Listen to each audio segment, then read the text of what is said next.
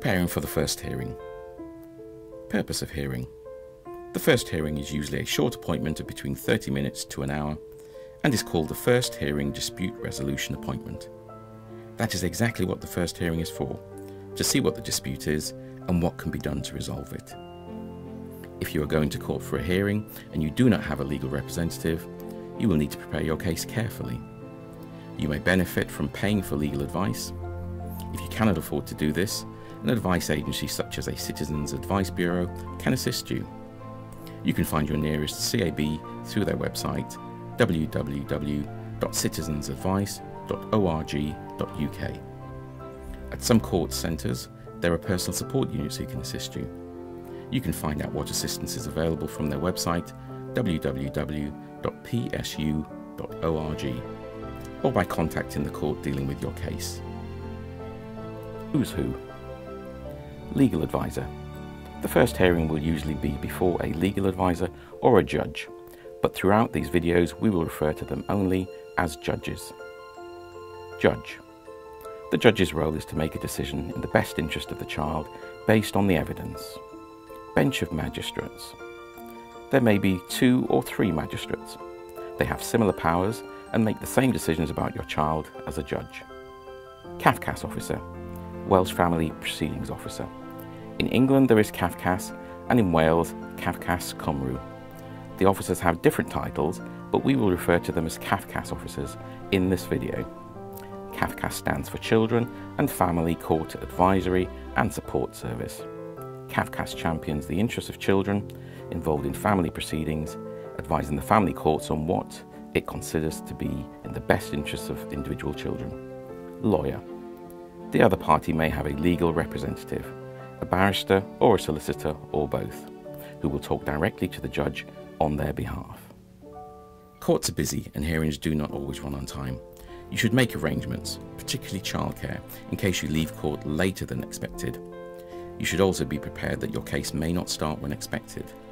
It is best to avoid bringing your child to court, as they may find the experience upsetting, particularly if you are upset.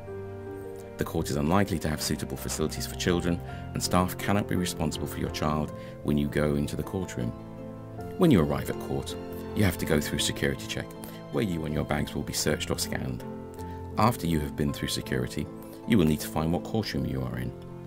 There will be information on display showing what cases are in which courtroom, called the cause list.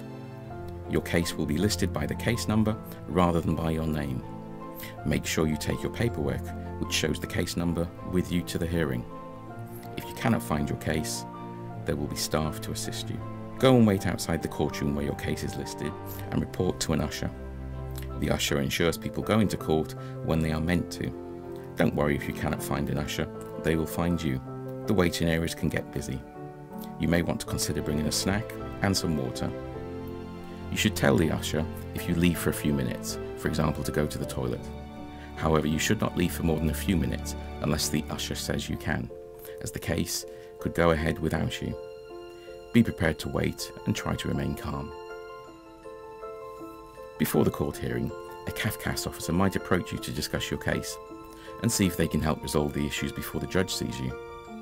You might have a number of issues regarding the care of your child that you want the judge to resolve. Anything you can agree with the other person before your hearing will mean the judge can focus on what is really preventing you agreeing the arrangements for your child. You should try and only take issues to the judge that you are unable to agree yourselves. Arrangements are more likely to work out in the longer term if you have agreed them between you. This meeting is important as they may be able to help you agree a solution with the other party without the court imposing an order. A judicial decision means someone outside of your family will make a decision for you, and it is possible that neither you nor the other person will be particularly happy with the outcome. Will I be able to take someone to the court hearing with me?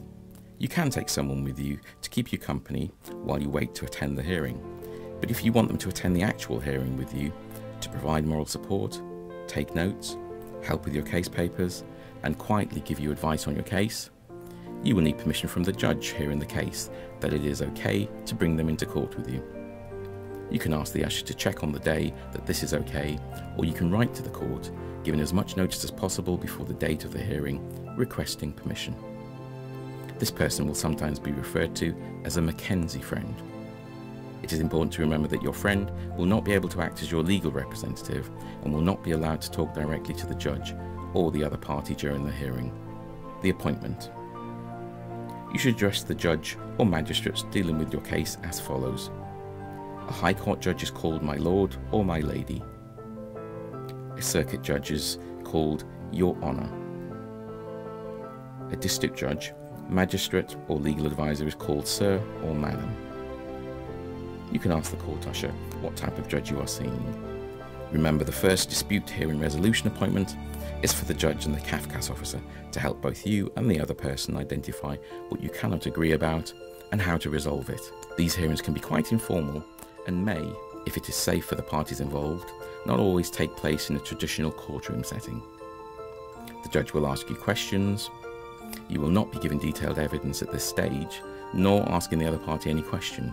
The judge knows that speaking in court will be difficult, but do not lose your temper or use inappropriate language. If you are unsure of anything, ask. Be clear, but use your own words.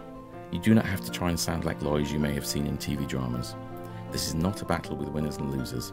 A lot of parents manage to agree arrangements at this first hearing, which are in the best interests of the child. If you cannot agree, the judge will not normally impose a permanent order at this stage, although they may make an order until the next hearing. The Cafcass officer will advise the court of any recommended ways to agree these issues. The judge will then say what is to happen to help to agree the issues. This is called giving directions. This could involve the judge ordering a fuller written report from Cafcass. Alternatively, the judge could ask that you attend a separate parents' information program. The program is designed for parents going through the separation process to increase awareness of how your actions can impact upon your child and to help you communicate better in the future. They are also designed to help reduce the conflict that the children may see or hear. You each attend a different program, but with other parents who are going through separation. Whatever the judge decides, it will normally involve a further hearing. Depending on what issues still remain, this could be another informal hearing which will be similar to the first appointment, but without Cafcass being there. Alternatively, it could be a full hearing, where the case is listed for longer and evidence is heard from both of you to allow the judge to reach a decision on the remaining issues. If this is the case, the judge will tell you if you need to give the court and the other parent any written statements, or if any kind of report is needed. It is important that you understand and do as the judge asks, otherwise it may affect your case. The next video gives you more details on what you can expect if your case is listed for a full or final hearing.